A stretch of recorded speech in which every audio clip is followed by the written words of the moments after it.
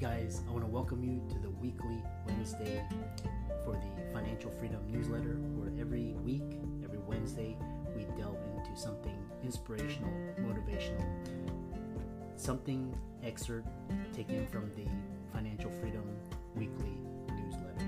Wherever you are, if you're listening on Spotify, on iTunes, Google, be sure to click the like, subscribe, share, comment. And without ado, let's get into the show.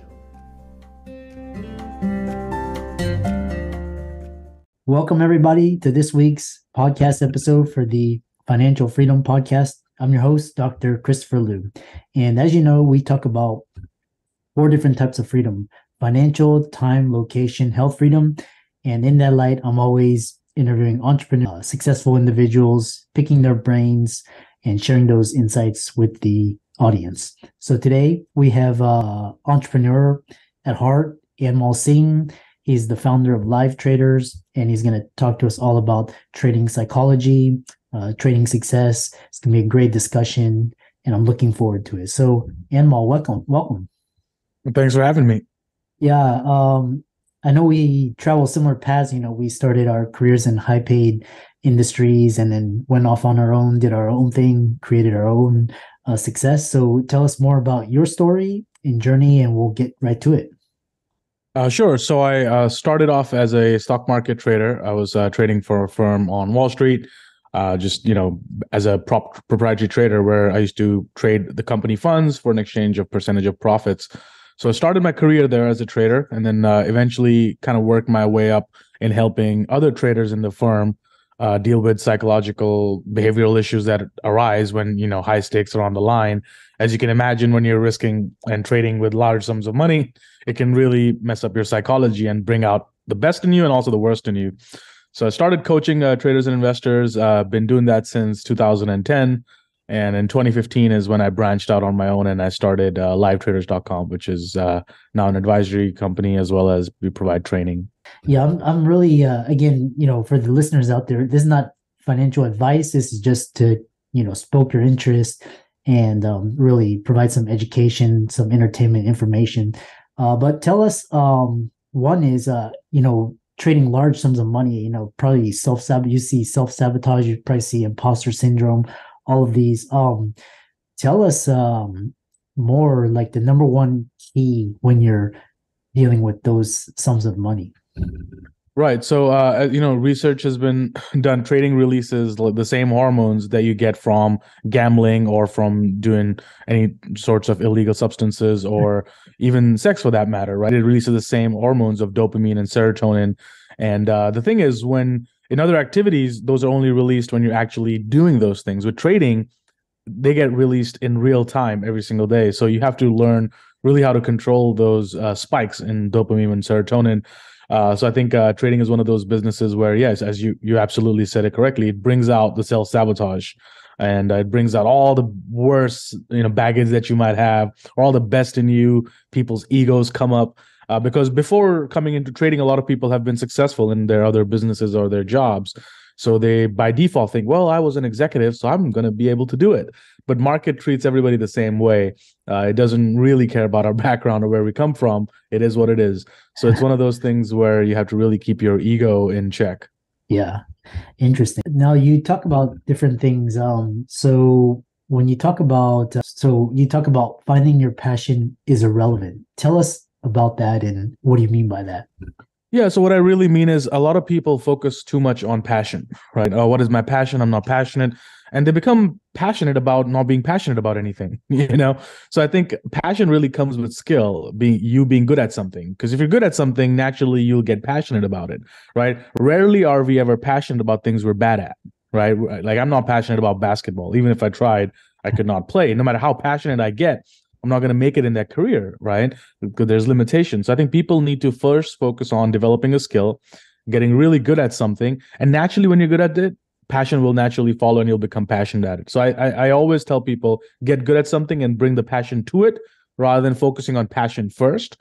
Because again, you're not going to be passionate when you first start out doing anything. That's quite interesting because, I started out medical career and I got very good at it because I was able to take exams. I could figure out what the right answer was. But it wasn't my passions, and I ultimately found, what I was good at and what I love to do. One thing interesting is you talk about stepping into being your word. What does that mean?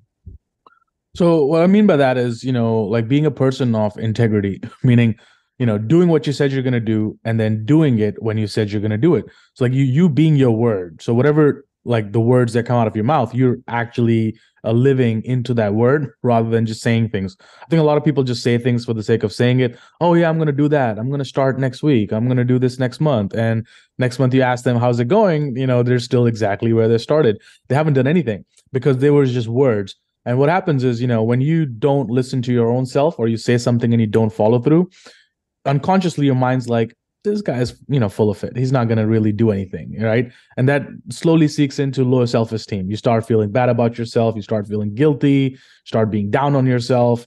And I think that's not a healthy habit. So I think you being your word is basically, be conscious of what you're saying and then take action on what you're really saying and deliver the results as per your word. So being a person of integrity. Yeah, it's all, reputation, do carry out what you say you're going to do.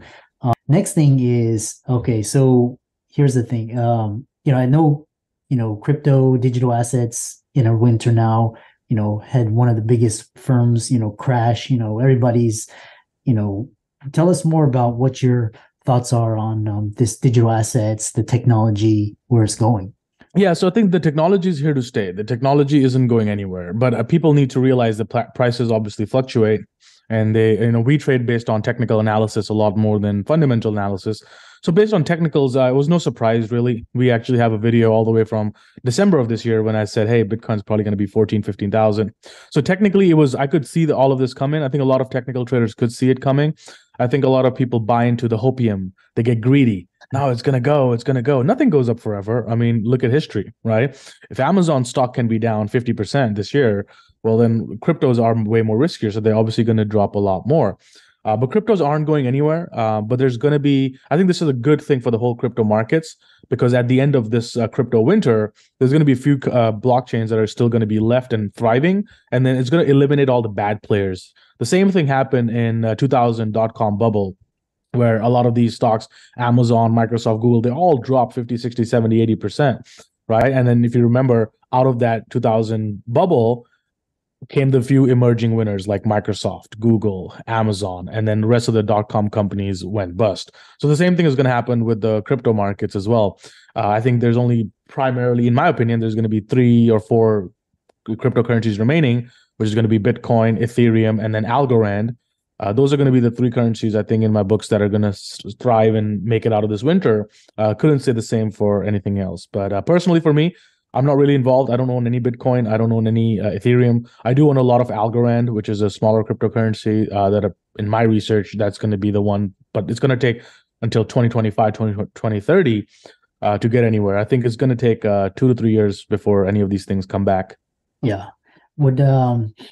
That's it's quite interesting, especially you're right about the technology is that's the infrastructure, and then I talked to a lot of a lot of my friends are entrepreneurs in this area, and they're saying the development and the number of projects is just accelerating. And like I said, like FTX and all of those, like Luna and all those, give a bad name, but those are bad actors. There's actually people who actually really focused on creating value and doing the right thing. It's just the media is portrayed as such. Yeah, the same thing happened in 2000s. Like when there was so many dot-com companies, a lot of them were eliminated, and then a few were left. This is still like internet in its very early stages, right? So crypto is kind of like the internet in very early stages. It's still very, very early. Like it's not going to be fully adopted, I don't think, till 2025 or beyond.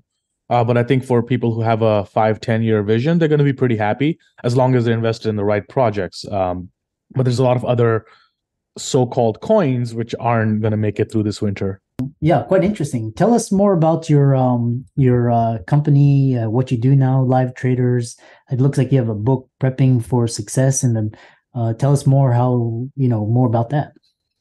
Sure. So Live Traders is something I started in 2015 as a way for me to help other aspiring traders and investors using the same tools, technology that made me a successful trader, how I learned how to trade. So I teamed up with actually my mentor who taught me how to trade, and then we started Live Traders together because I was like, hey, I'm your case study right here. It's worked for me. It could work for a lot of other people. So why don't we try to turn this into a curriculum that people can actually learn and follow?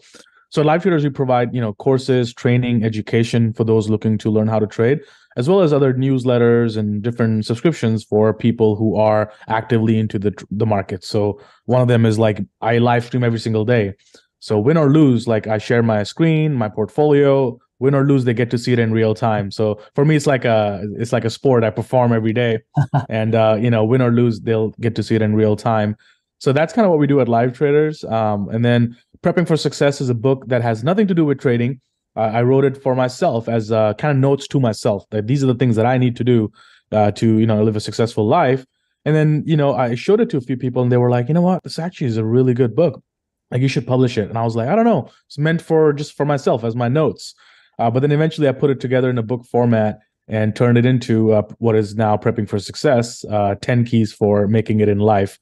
So I dive into the success keys that people need to follow to live a healthy and successful and wealthy life and make it in any business or endeavor that they're trying to pursue. So I published this in 2018, and so far it's done extremely well. I'm super happy with that.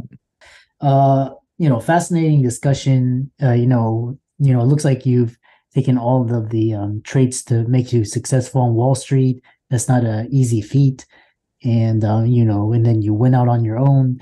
And then so in the interesting thing is, investing, business, finance, all of these can incorporate all different aspects. And tell us how people can find you, contact you, follow you, and reach out to you.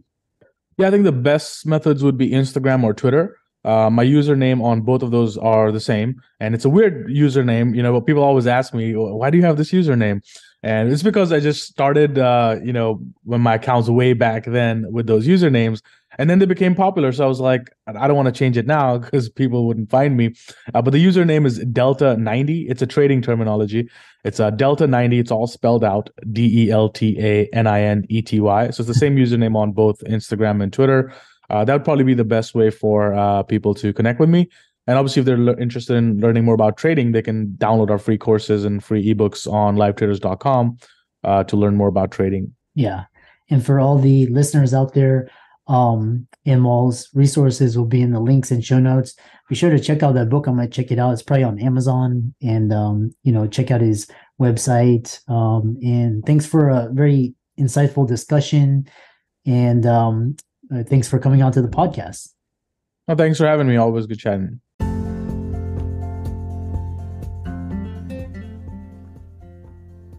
I hope you really enjoyed that wonderful, inspirational, motivational piece. Again, wherever you are listening, if you liked it, be sure to like, comment, share, subscribe. We're on everywhere: Spotify, iTunes, Google, Amazon, Audible. And without much ado, be sure to thank this show's sponsors, and we'll see you next week.